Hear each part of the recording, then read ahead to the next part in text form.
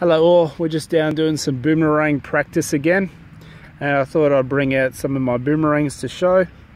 You can see my black ones over here, which are just the practice ones. When they break, no real concern.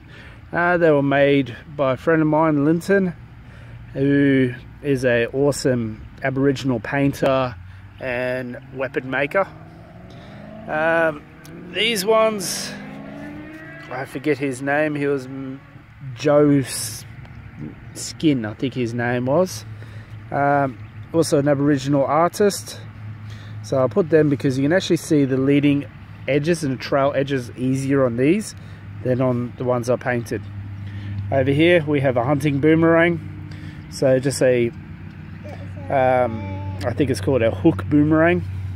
Now just to clarify some of the information, when we talk about boomerangs, we put them into two classes. We have this class, which is called, give you a guess, give you a quick guess. No, okay. It's called returning boomerangs. And then we have another class, which are these. These are called non-returning boomerangs.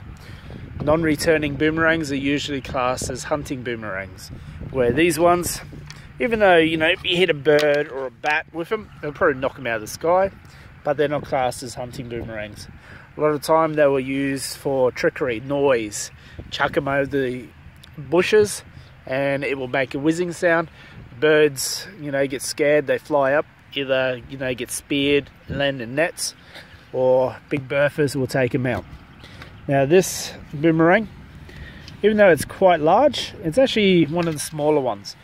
In the old days, they could be as tall as a man, you know, 6-7 foot for just one boomerang. You know, imagine getting hit by one of those in warfare.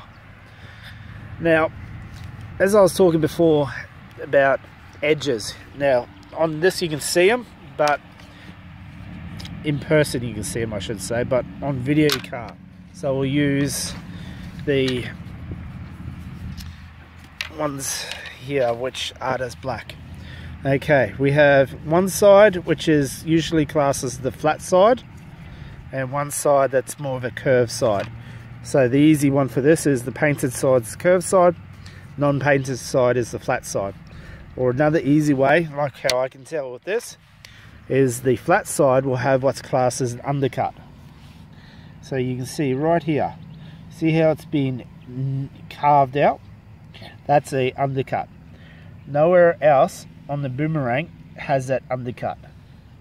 Only this side on that side. All these edges are perfectly crisp, but when you flip it over, now you can see here it has almost a 45-degree angle. That's called a trailing edge. Now up here it's only a small, you know, like the edge has been taken off. Now that is called a leading edge. So trailing, leading. And on the other side you have the trailing edge here and the leading edge. Now when you throw a boomerang, these are right-handed, so that undercut is always in your hands and it's always facing on the outside. So the flat side with the undercut is always facing out. That way it will curve pretty much back and in towards you if it's made correctly. A lot of the tourist boomerangs that you'll buy, they will not actually have any undercuts or leading edges. They will pretty much just be a blank. Think of, you know, a dead boomerang, no life added to it. So those edges are what make them actually turn around. And you can see in some of my videos I'll post later of me throwing some of the actual boomerangs around, and you can see how they curve. Now with the hunting boomerang, these never curved. Pretty much you throw these in a straight line and it'll go like a frisbee in a straight line and hit whatever animal you're after. And I decided I'd bring a little bit of granite. Now the reason I chose this one is because it's got a nice strong edge, but it's pretty much Yeah, you could almost cut down trees with this, but something like that, also a good scraper to do for your leading edges.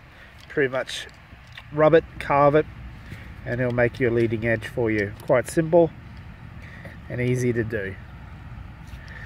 So I'll show you some of the videos of me throwing. Today it's got a little bit of strong winds, but we'll see how it goes. Now, one of the rules for when you're throwing boomerangs is to throw it sort of towards the wind, but not quite towards the wind. You're throwing it so the wind's coming from that direction. So I'm choosing 45-degree angle away, choosing my undercut to hold, so my undercut's there. Now I'm not throwing the boomerang straight like that.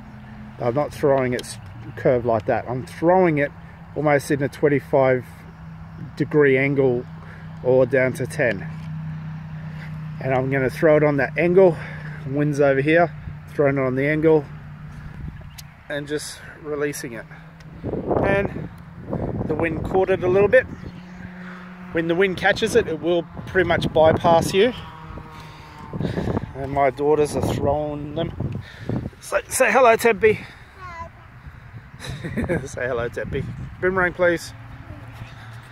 So once again, leading edge. Remember, these are trickery boomerangs. You know, all they're going to do is make noise to scare the birds so the hunters can catch them. So they don't necessarily have to come back to you. So, you know, they're just bypassing me. I could probably reach out and grab them, but with one hand in the camera, it's not the best. See, that one's didn't quite work, and we're going to throw again.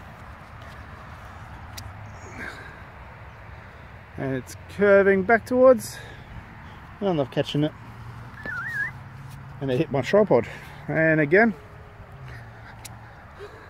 and it's curving around and coming back. Okay, I'm just going to turn you off, and so I've just recollected them.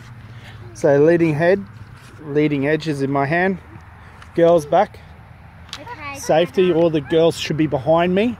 Yeah. Behind me, little girls. So what I'm going to attempt to do is 4 boomerangs. I'm going to chuck them up in the air. Now they should fly, a little bit of wind, but we'll see how it goes. Sometimes I can do it, sometimes I can't do it. Sometimes one will fail in mid-air. We'll just see. Yeah. Yeah, ready, set. And there they go. Heads.